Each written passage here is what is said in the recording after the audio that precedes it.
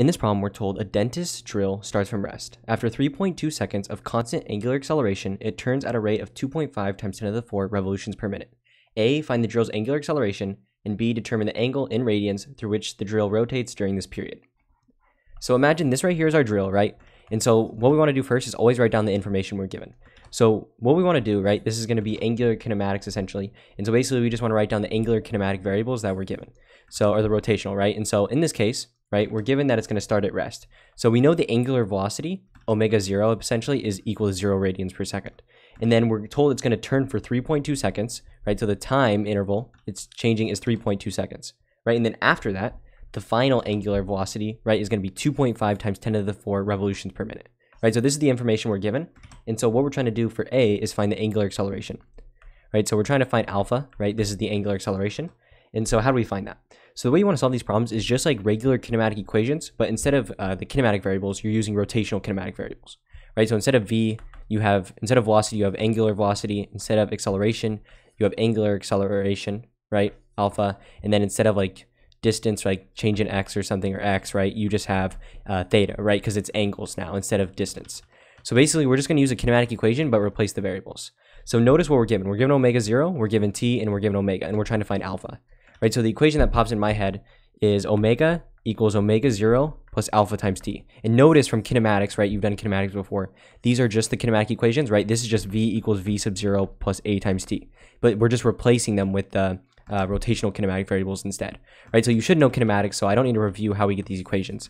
But basically, we just need to plug the numbers into this equation when we solve it. But when we do this, we need to make sure they're in the correct units. So notice I always write when something's in 0 in radians per second, because when you solve these, they have to be in radians per second, right? Or radians, right? So notice this is in revolutions per minute, but it needs to be in radians per second. It can't be in revolutions per minute, right? Because when we solve this, this is in seconds, and our alpha is going to be in radians per second squared. So first off, we have to convert this. So we have 2.51 times 10 to the 4 revolutions per minute.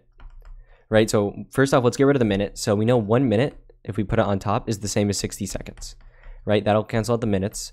And then we got to get rid of the revolutions. So we know 1 revolution is the same as 2 pi radians. Right, that's conversion you have to know. And so that'll cancel out the revolutions, right? And now we'll just have radians over seconds, which is exactly what we want, right? We want radians per second. So basically what you want to do is just go ahead and do this 2.51, right? 2.51 times 10 to the 4, divide by 60, multiply by 2 pi. And you'll get 2628.47, we'll say. So 2628.47 about, right? So this is going to be in radians per second, right? So this is going to be your new velocity, or angular velocity, sorry. So just keep that in mind. This is the number we're going to be using. So now that we have it in the correct units, right, we can actually go ahead and plug in. So we have omega, or the final angular velocity, which we just solved for, 2628.47 is equal to omega 0. Omega 0 is just 0. So 0 plus is just the same as the thing on the right, so we don't need to write that. Alpha is what we're solving for, and then we're multiplying by t. So the time interval is 3.2 seconds. So dividing by 3.2, and that's going to give us, right, alpha. So you basically want to do 2628.47. And so when I do this, I'm using the full value so that I got in my calculator, right? So when you do this, you're going to get it equals, or alpha is going to be equal to about 821.39, right? So you can round this however you want. I'm just going to round to 821.4, and then the units are radians per second squared, right? Because this is in radians per second, and we're dividing by seconds. So radians per second squared. So this is going to be your answer to A. So that's going to be the angular acceleration alpha. So now we've done A. So this is A. Now let's do B. So B is going to be determine the angle in radians through which the drill rotates during this period.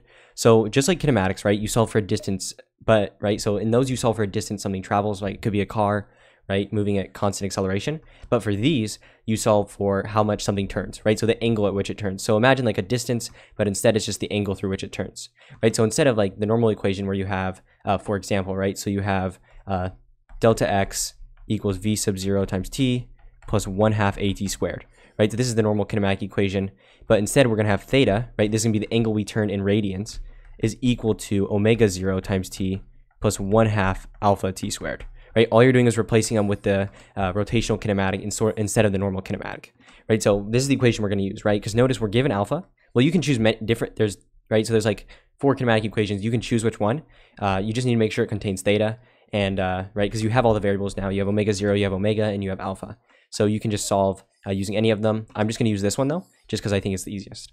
So we have omega, right? It's going to be equal to omega 0. We know that's 0, right? So 0 times t is still going to be 0, so we can just ignore that. And then it's just going to be plus 1/2 times alpha, which we just solved for in the last problem. 821.4, right? 821.4 times t squared. So t squared is just 3.2, so 3.2 squared. So now you just want to plug this in your calculator. Basically do 821.4, multiply that by 1/2, right? And then multiply that by 3.2 squared. So when you go ahead and do this, you're going to get theta equals 4205.5, and then keep in mind this is in radians, right? Because it's just like distance, right? Or it's how far it turns in an angle. So 4205.5 radians. You can round however you want. So you can just say 4.21 times 10 to the 3 radians, right? Because it's 3.